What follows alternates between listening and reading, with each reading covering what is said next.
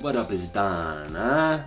Samuel here? Yeah, the Soul Brothers. The Soul Brothers. The Soul Brothers. We're back up in Soul Squadron. What up? Soul Squad. Squadron. Hashtag us, man. We're on Instagram. We're on Snapchat. Yep. Get at us. Maybe we'll put a link right here if Sammy feels like it. Yep. But let's hop in on this review. It's a big boy review. The big boy. This is the Flyknit version of the Nike Hyperdunk. We call it the elite version. This is our elite version, right? Yep. Nike's instilled it in us, in our heads, and now they want to switch it on us and just say Flyknit. Nah. Yep. It's elite. Okay, so going straight into the review. Traction. There it is. 8 or 9? Yeah. Pretty nice. It's not the best, like the hardest stopping traction, but you stop. You do have to wipe a good amount. If it's dusty, maybe like what? Yeah. 25 plays? It'll pick up a little bit of dust. Yeah, but you can even see it in this translucent. Yeah. You can see the dust well. It's really dope because like even though it does get dusty, you never slip. No. You know, like some of the shoes where it gets dusty. Yeah. You just slip out immediately. But this shoe, even though it's dusty, you don't stop it as hard, obviously, because it's dusty. But you don't slip out really hard. Yeah. Which I enjoyed.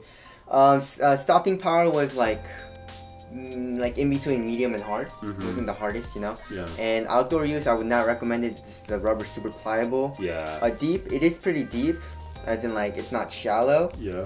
This way. If you know what I'm saying. You understand? You understand? But yeah, so traction you can't go wrong. It's not the best. 8 or 9. Yeah.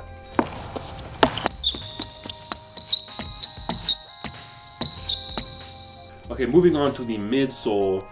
This is one of the major differences between the normal one and the Flyknit version, aside from the Flyknit. Yep. This is full-length zoom. Yep. Huge fans of zoom, specifically full-length, unadulterated, 100%. Grade A USDA zoom. This is full-length zoom, and we have varying opinions based on different weights. I couldn't really feel it. I mean, I can feel it in the forefoot, definitely. But then he said it felt like the LeBron 11, which got me excited. But the LeBron not as good, or not as much. Yeah, the LeBron 11 is fucking bouncy. Yeah, it's bouncy. This is like kind of like a slower bounce, yeah. You know, and I don't feel it as much as in the LeBron 11. I can definitely feel it, but it's not like crazy bouncy. The KD9 is definitely bouncier in my opinion. Right, which I have not tried. Yeah. I'm gonna cop those soon, but I loved it. I mean, the impact protection is great. Yeah. Right. It's still pretty responsive, but not the most responsive. Not the most responsive, but it's not like the LeBron 11 is so bouncy that you lose, you know, a good amount of response. Yeah. But you know, I really like it. I think it's a good marriage between, like, you know, having, you know, they've been kind of blowing it with zoom a lot, in my opinion. And I think, you know, this is kind of, you can kind of feel it, but it's not too much. I think some people may be turned off by too much zoom. Yeah. I actually like it, but, you know, I can see how some people would not be into it. I think I'm getting to that point where I'm getting turned off by too much zoom. Yeah. You know, because it's just like too much bounce. I just want like pretty responsive, like actually I want like really responsive cushion, just a little tiny bit of bounce and impact protection, just like in the Jetlons or Jetlon cushion or like charge cushion, which is I'm not mad at right now. But if you like bouncy cushion, then this will be a very good cushion for you. For me, I didn't really like it that much. I give it like a 7. You won't find me playing in these a lot, but I will playing it a little bit. But what about you? Yeah, if you like bounce and impact protection, you'll like this. If you want court feel and responsiveness, you will not like this. I give it a 10. I like it. Really? I love it, yeah. Very interesting. Sort of interesting. It's hard to go wrong with zoom with me. If you can give me a full-length zoom setup, I'll probably like it a lot. So damn, it's kind of crazy how like my feelings are changing and shit. Yeah, mine too a little bit. Like, you know, I used to only wear my full-length zoom LeBron 11s, but like I like to have some response too. You know, I like to switch it up and play in the hyper shifts, which is crazy responsive. Yep. So yeah. Now moving on to the upper. The materials. Hence the name Flyknit. This is 100% Flyknit. It's the Flyknit. It's so Flyknitty. So like my grandmother knitted this basically. So Flyknit is very overrated in my opinion. It's a nice material, but a lot of times Nike just doesn't implement it right. And mesh, I think, or jacquard is just as good, if not better, sometimes. Yeah. You know, but I'm not trying to like bash on Flyknit though. It's just like I'm saying it's overrated. Is that bashing on Flyknit saying it's overrated? Maybe a little bit, but sorry. You know, it's just a knit. It's just, and they named it Flyknit, right? Yeah. I guess it's their technology of knit, but you know, the price of a Flyknit, the price they're charging for Flyknit is really why it's overrated. That's true, yeah. You know what I mean? It's not better than jacquard performance-wise, in our opinion. It's not bad. It's maybe just as good, but it's not worth more money. Exactly. Just because it costs them more money maybe to do it, which I don't even believe that. Yeah. You know, it's not that hard. It's like making a fucking T-shirt, man. Yeah. It's just whatever. I mean, this is a $200 shoe. $200. That's crazy, you know. But I mean, a lot of other Flyknit stuff, like the free run. Yeah. With the Flyknit free runs, there's like $150 or something. I'm like, what? Yeah. Just adding Flyknit. Yeah. No, but Flyknit is a good material though. So in this, it's really soft and pliable, you know, and reduces the weight by a lot in the shoe. I think it is glued down in the toe area right here. In the lateral side, I don't think it is. Maybe a little bit. Yeah.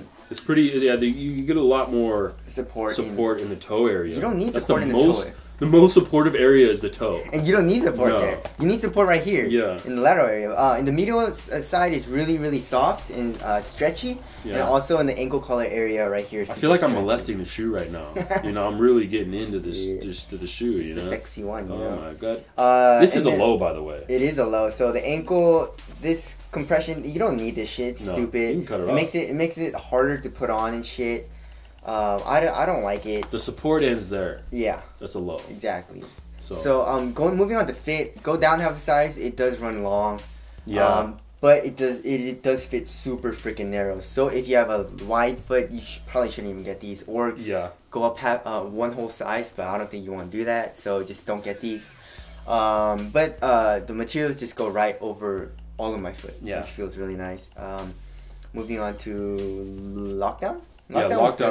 Lockdown was good. There's a little heel slippage. Really? Just barely. But that has to do with the lacing system. The lacing system is really bad. The lacing system is really bad. The lockdown of the lacing system is really good. It's good. But it's almost shooting itself in the foot.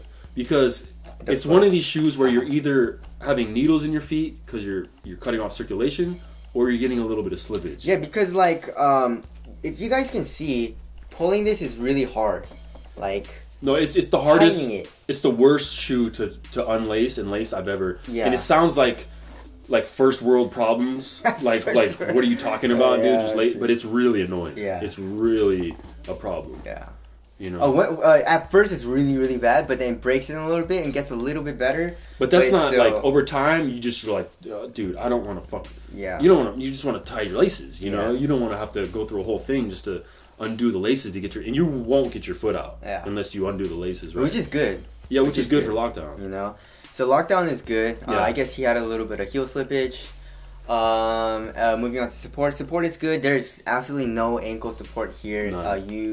Ankle brace does fit. So if you want an ankle brace, you can wear that. But it looks a little weird. Like this is like puffy.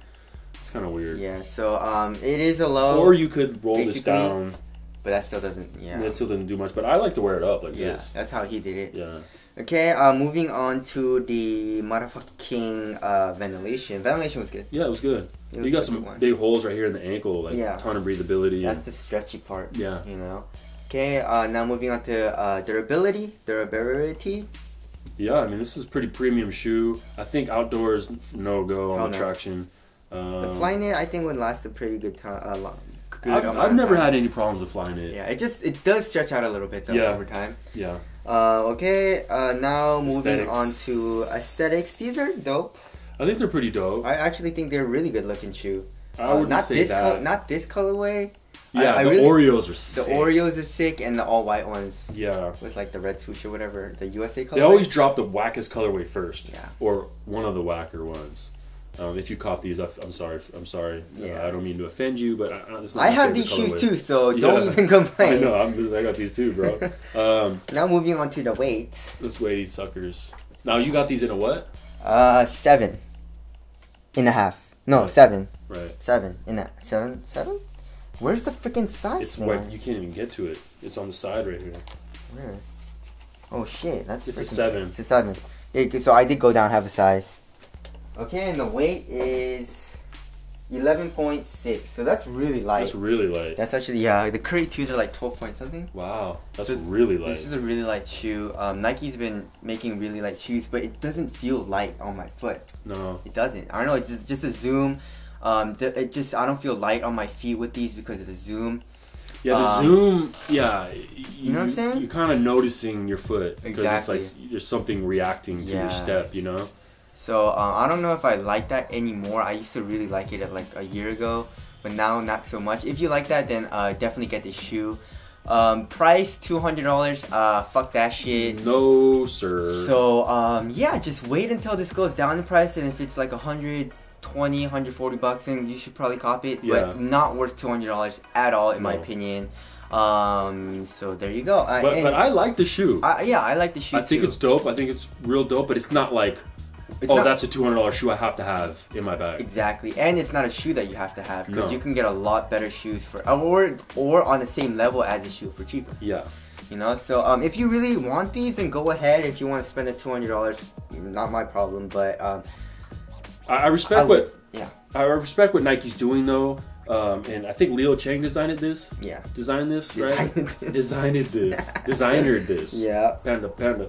I do have broads in Atlanta, but you know, I respect what they're doing. They're trying to innovate and push the Hyperdunk forward. The Hyperdunk to me is a shoe that's like kind of like pushing boundaries of like performance basketball as far as Nike goes, and they're trying to continue to do that, which is cool.